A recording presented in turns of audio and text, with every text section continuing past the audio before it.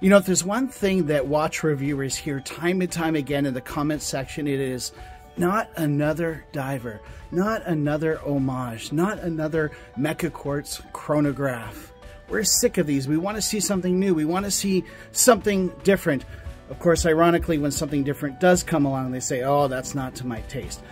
Anyway, regardless, today I am going to show you something that is quite different.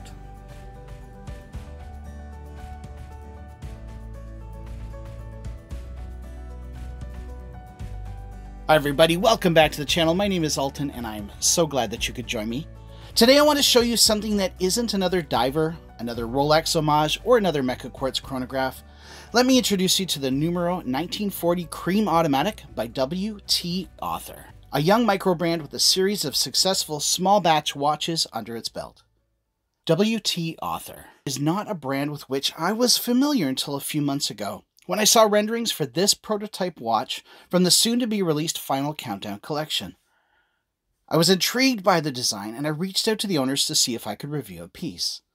That watch will be coming shortly, but in the meantime they sent over a watch that is similar, which they're using as an add-on for their upcoming Kickstarter campaign on April 26, but more about that later.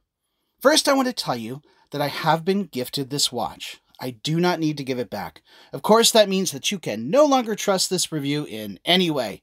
After all, we all know that every watch reviewer is in the pocket of big Microbrand. Nailing down the specs on this watch is a little tricky. It is 316L stainless steel for the case, with an anodized aluminum crown.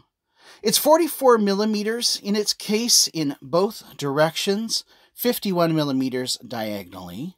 It has a 43.5 millimeter bezel, 50 millimeters lug to lug, 22 millimeter lugs, and it's only 12.5 millimeters thick. It's a little deceiving in that regard. It has a Miyota 9015, which hacks, hand winds, and is high beat. It has a screw down exhibition case back. That means it's 100 meters of water resistance. As a sapphire-coated crystal, I believe that would be a mineral crystal that's sapphire-coated, but I'm not sure. And they list it in British pounds, which is roughly $460 US. The 1940 has a bold and rugged style with a unique case and dramatic dial.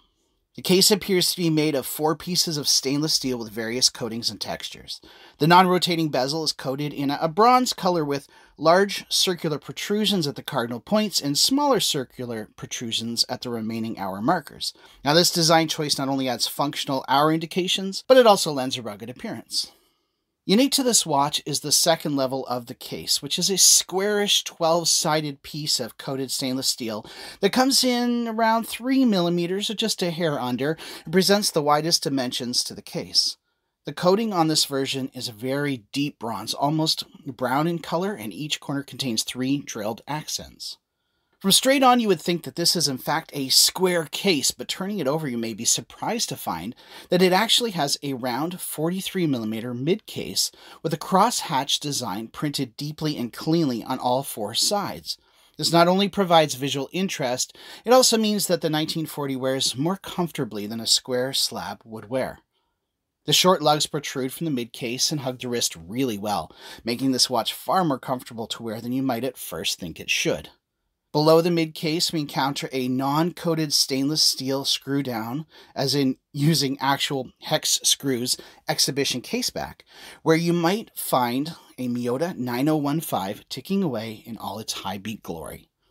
This is an excellent citizen movement that is becoming more and more popular with microbrands these days, and for good reason.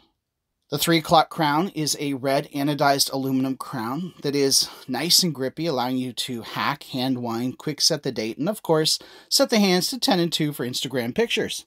The hour and the minute hands are black and white sword-shaped hands.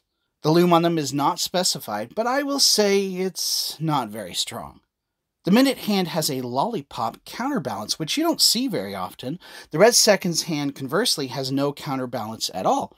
But the seconds hand has plenty of length, and the red step design is very attractive. The tuning fork hour markers are highly legible. There is a blue ring around the perimeter with blue minute markings. However, between the 40 and the 50, there are no hour or minute markings. and this makes space for the 80th Squadron Mercury automatic, which is printed on the dial. A second blue ring encircles the pinion. The date is outlined in red, and there's a blue section at 4. The attractive WT Arthur logo is printed at 12 in red, and above it is a 00 in true pilot watch fashion. All of this is surrounded by a red rehaut, which I think finishes off the dial very, very well. Flipping the watch over, we find an attractive display case back which contains pertinent information as well as the limited edition serial number. As you can see, this is number 20 of 100 pieces. I particularly enjoy the red accents on the case back, as well as the symmetry of the entire affair. The strap is a soft, handmade Italian leather strap, which although is chunky and does not taper, is extremely comfortable due to the soft leather that is used. All stitching is even and durable, and the buckle matches the bezel and color. The inspiration for this aviation design, according to WT Author, is the World War II Battle of Britain. Their website tells us that the Royal Air Force defended Britain against the German Air Force attacks at the end of June in 1940, and the signature silhouette takes on an aggressive aesthetic by looking to aircraft gauges of that era. And so this watch overall just has a very gauge-like, mechanical-like feel to it that is supposed to evoke that feeling from aviation gauges and airplanes and so on from the 1940s.